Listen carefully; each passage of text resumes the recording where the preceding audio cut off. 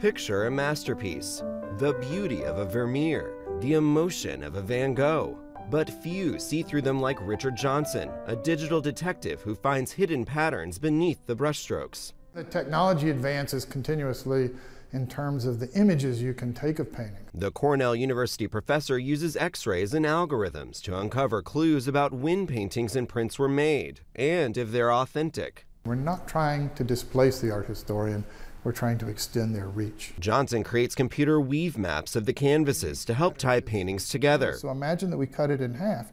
This was painting 1 and this was painting 2. Then we can go and put them back together and find the ones that were on the same roll, like that. Johnson has helped art historians date and study paintings by Johannes Vermeer and Diego Velázquez. More recently, he began analyzing the paper of Rembrandt prints. He works closely with art historians at major museums like the Metropolitan Museum of Art in New York. This new computer analysis of Rick Johnson is one more technical tool in the box of studying pictures, providing a new perspective on old artworks. Matthew Burgoyne, Associated Press.